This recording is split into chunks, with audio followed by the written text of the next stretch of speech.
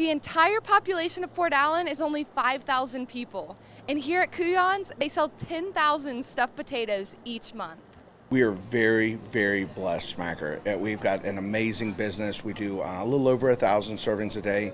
Couillon's owner, Michael Madonka, said brisket put them on the map. We do a different cut of brisket that we call a moist cut of brisket that's a little more difficult to serve, but it is very tender and very juicy. So what else is on the menu?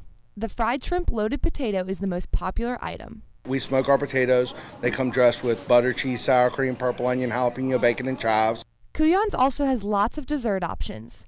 Bread pudding, 4 different cobblers, and banana pudding. Somebody's got a bad sweet tooth around here, and it's me. After lunch, Mr. Madonka suggests that I visit the West Baton Rouge Museum. They have really cool exhibits over there. Super, super nice people. They've always got something fun going on. The West Baton Rouge Museum is a regional history museum set on a 6-acre campus with 8 different historic structures. We tell the stories of this rural South Louisiana sugarcane region from the times of slavery through the civil rights movement. There's an old-time juke joint that celebrates blues music and a plantation store. It was from 1870 and it was in business until 1980. And this is where the workers from the plantation and the local neighbors would come and shop.